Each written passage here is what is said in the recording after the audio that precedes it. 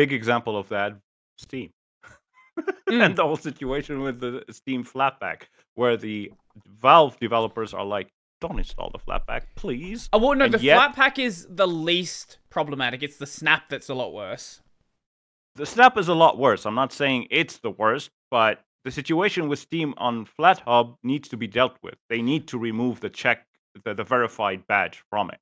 Is it verified because on FlatHub? What? Wait. it is verified. Oh, no, it's But it verified on doesn't say- Snap. It's not verified on It's FlatHub. verified on FlatHub as well. But they don't write Valve next to the check mark. They check verified by FlatHub. No, it's marked as unverified right now. Oh, they updated it. Okay, so they fixed the issue. They must have updated the issue when they started putting the unverified Maybe. flag. But before then, because in my toolkit, there's an option called game launchers, where users can select whatever game launchers they want to install. I didn't opt for the Flatpak version of Steam because it had the faulty checkmark next to it. So I think because of your video and other people's videos, they saw the issue and they rectified it. But I don't know. they had the checkmark and people were complaining, why did it have the checkmark when it's not by Valve? I don't even remember Valve talking complained about that.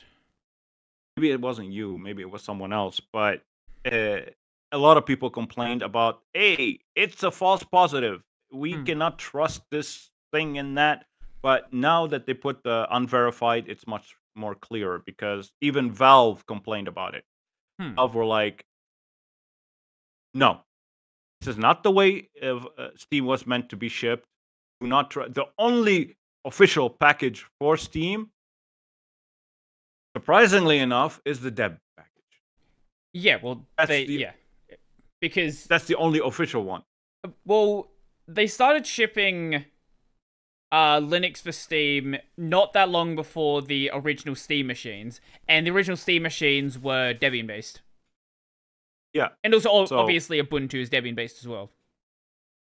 Yeah, so naturally it's a Deb package. And they do mention in their article on Valve's website, they do mention if you want to download Steam, figure out a way to either install it from source or install the Deb package.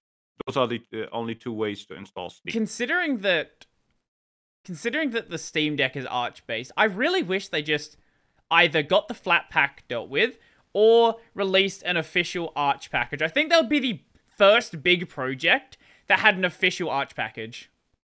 That's another thing I don't understand. On Arch, you have two packages. You got Steam and Steam native runtime.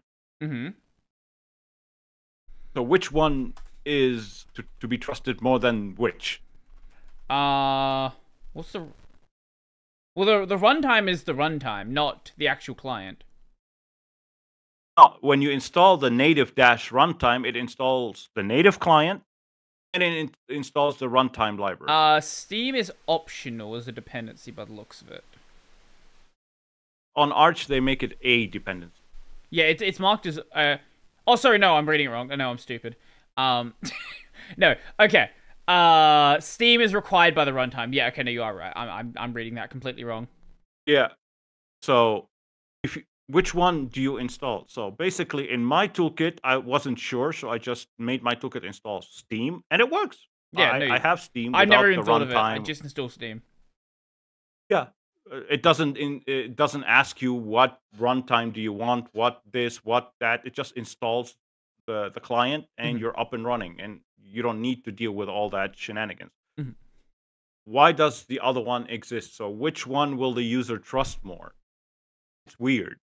It's a weird situation that I don't understand. Well, the native runtime is installing the Steam libraries. Yeah, and it asks you which ones you want for NVIDIA, AMD, Intel, etc., etc., etc. It's been so long since I've installed Steam. Well, I installed it like 3 years ago, and I've never uninstalled it. So, well, here's the situation: when you install just a regular Steam package, it will install. You launch it, it works. Sure. But when you install the native -runtime, it will ask you which runtimes do you want. If you have an Intel card, you select the Intel one. If you have the AMD card, you select the VAMD, whatever. Right. If you have NVIDIA, the NVIDIA libraries, and so on and so forth. What's the difference? If I install the regular one, it just works. And if I install the native runtime, it's going to ask me all these questions for a new user. They're not going to know what to answer. I think most people would probably just install Steam and not even think about it. Yeah, that's what I do. That's what I opted for in my toolkit. Just Yeah, I didn't even know there was that about it. distinction because I've only ever installed the Steam package itself. Yeah, maybe that's why the Valve is like use the deb or source, fuck everything else. Basically. Well, in the case of Steam, there isn't source. There is no source package for it. Well, get the idea. I'm They just ship a saying. binary. That's it. Yeah. So, I'm like, okay, it's like the situation with OBS. Either install the Flatpak or install the deb file. Don't install anything. Don't install anything else. Same thing with bottles. Ship the Flatpak package. Don't trust anything else. I know there was like discussion of maybe doing an app image at some point, but yeah, right now just Flatpak. But you notice that this kind of thing is happening over and over and over and over again. Yeah, it's getting a lot more common. Yeah, it's becoming a lot more common. So, but yet more confusing for the end user. Sure. Extension. Because they now don't know which package to trust. Some people say trust this, other people say trust that. Everybody wants to protect their own package manager, basically. I think we need to stop that. And people keep yelling at me, why are you using Flatpaks? Why are you using snaps? Why are you using this? Why are you using that? I trust what the main developers say. They created the package. They know what they are shipping. So if they tell you not to use a certain package manager's version, don't use it. Because there's a lot of streamers, content creators out there that just install OBS from, for example, from the Arch repositories. And they complain, oh, I don't have that plugin. I have to manually install this. And I have to manually... Did you know that if you install OBS from FlatHub, they need... there's only I think Mint who does that, but everybody else, they're not doing it. They're not putting the plugins, the FlatHub plugin, the OBS plugins on FlatHub on their GUI stores. If you go on the GNOME Software Center, you look up OBS plugins, you're not going to see any. You go to PAMAC, Manjaro, you search up OBS plugin, you're not going to see any.